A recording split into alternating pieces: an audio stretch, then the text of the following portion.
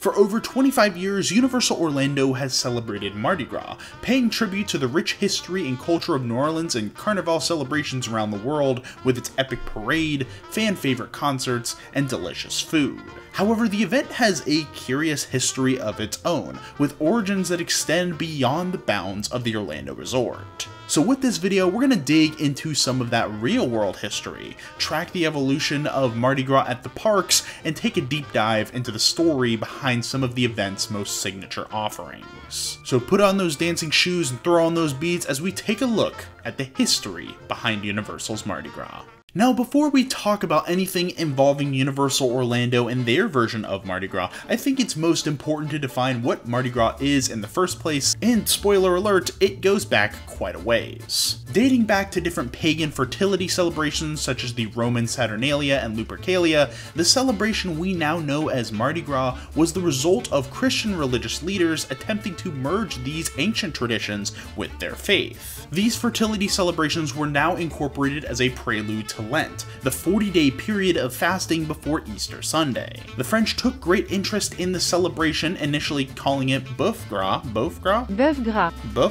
which translates to fatted calf or fatted beef, signaling consumption before the fast. However, due to the final day of the festival falling on the day before Ash Wednesday, the beginning of Lent, the name was changed to Fat Tuesday, aka Mardi Gras. With French colonization of land in North America in 1699, Mardi Gras also came over into what's now known as the United States, and by the 1730s, it was celebrated pretty openly in the newly established New Orleans, officially founded in 1718. And since then, Mardi Gras has only grown in popularity with different cultural celebrations across the world.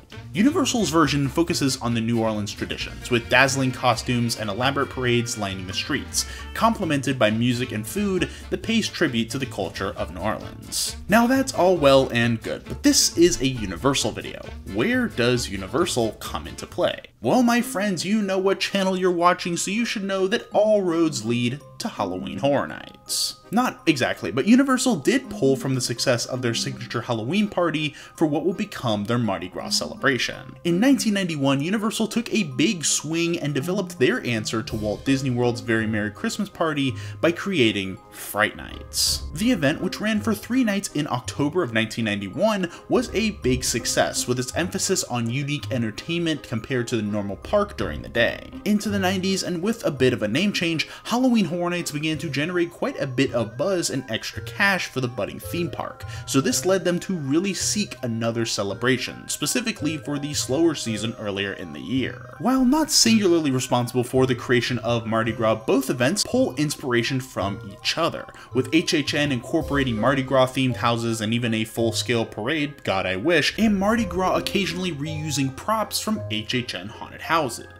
And if you're at all interested in hearing more about those Mardi Gras and Louisiana themed houses, friend of the channel Nerd Squish has a whole video diving into the history of Louisiana at HHN, so go check that out because she does a great job diving into that history. Anyways, while Universal had a Mardi Gras celebration cooking, they weren't the first to think up this idea in Central Florida. As a few months before the first Fright Nights in 1991, Disney was cooking up their own Mardi Party in the Pleasure Island section of downtown Disney, now known as Disney Springs. See, Disney had a very similar thought process as Universal, seeking the Mardi Gras season as the perfect time to launch an event, as it was typically slower at Walt Disney World at that time.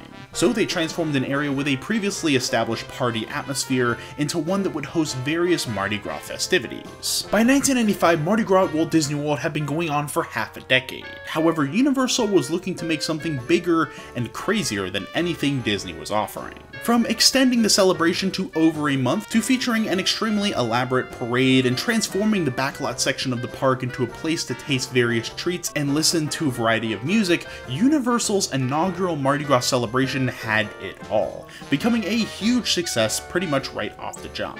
Now, if you can't tell by the footage I'm showing on the screen, the main attraction of Universal's Mardi Gras was, of course, the parade, which carries quite a bit of interesting history in itself. While Mardi Gras has its roots in the traditions of old, it wouldn't be until the 1850s that the event saw its first formal parade, presented by the Mystic Crew of Comus. For those who don't know, a crew is essentially an organization that sets up the floats for the Mardi Gras parade, and generally helps to prepare the event. And the second Mardi Gras parade in 1870, hosted by the 12th Night Revelers, saw the debut of the first throw, something very familiar to those who have been to Universal's event and has caught one of the 3 million beads thrown into the crowd annually. These crews started as a way for individuals to band together and stage the celebration, but eventually evolved into something of a legitimate industry, specifically in the case of Kern Studios, a company founded in 1932 by Roy Kern and his son Blaine, who were both artists in New Orleans before working on floats for Mardi Gras.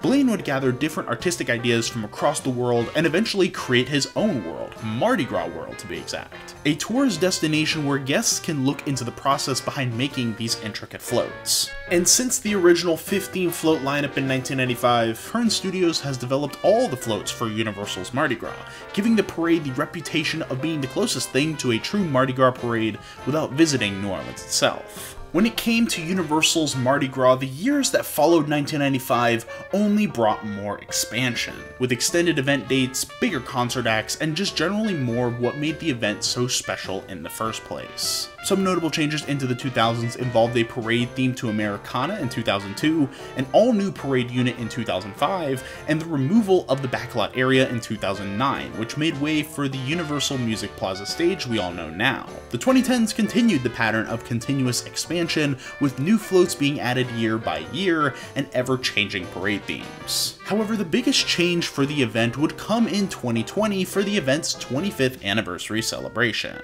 For one, this would mark the debut of a brand new event offering, the first non-HHM based tribute store to come to the park. There was also the effort to diversify the food offerings, featuring dishes from Brazil, Germany, Trinidad, and Tobago. However, the event, which began on February 1st, 2020, would unfortunately get cut short due to COVID, which shut down the parks in mid-March. With the park shutting down and many unique restrictions in place when it came to events in 2020, I'm looking at you, HHN Light. 2021 saw a modified version of Mardi Gras, with no formal parades or concerts, but instead stationary floats set up around the park, with performers keeping the spirit alive. The tribute store would also return in 2021, but rather than paying tribute to the event through an atmospheric bayou theme, they would incorporate the real-world history of 1920s jazz parlors and infamous pirates like John Lafitte into the highly themed store environment. Universal also leaned really heavily into the global cuisine idea in 2021, featuring flavors of Carnival that elevated Mardi Gras to being Universal's worldwide food festival, something familiar to the other major theme parks in Orlando.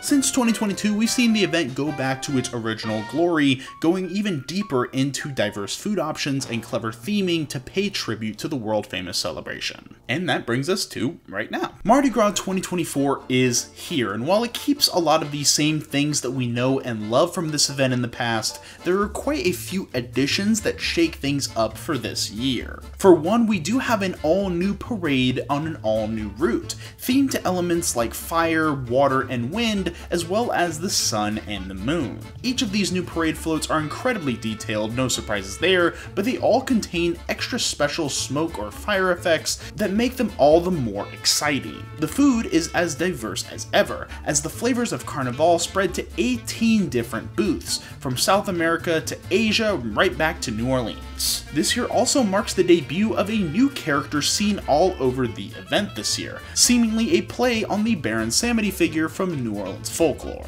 From a dynamic presence on merch to the tribute store and even an appearance at the top of the parade, this guy is everywhere, making me think he could become a new Mardi Gras icon in the coming years. And speaking of the tribute store, it has to be the standout item for me this year.